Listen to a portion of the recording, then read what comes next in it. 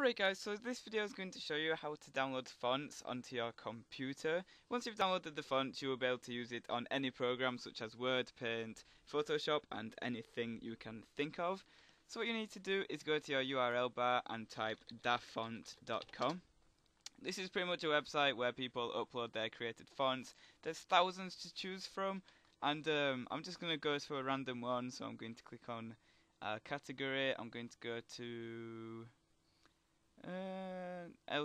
Square. And as you can see, there's some pretty cool ones like Minecrafter, that's an awesome one. Dimitri, Cubic, that one looks cool. So once you've found the one you want, you can click download. And as you can see, it will open. So what you want to do is extract it to your place of choice. So I'm going to put it in my documents, just like that. And then that's done. Once it's in your documents, desktop or wherever you want it to go, open up my computer, go to your C drive, click Windows, and then click Fonts. From here, all you need to do is go to your font where you extracted it, and simply drag it into this folder. And it will transfer, and that's pretty much it. That's done. I'm just going to open a program to demonstrate this.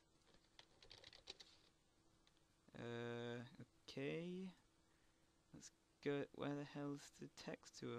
There you go. And hopefully, if we go to the top, Cubic. There we go.